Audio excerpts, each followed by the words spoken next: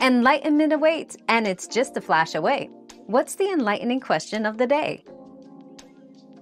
Giving charity on Laylatul Qadr multiplies your rewards significantly, as it is believed to be equivalent to more than 1,000 months of giving.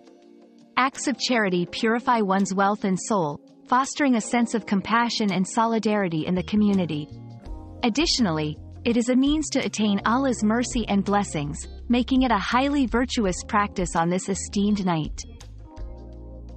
Your daily dose of discovery ends here, but the journey of learning never stops. Subscribe and join us again for more answers tomorrow.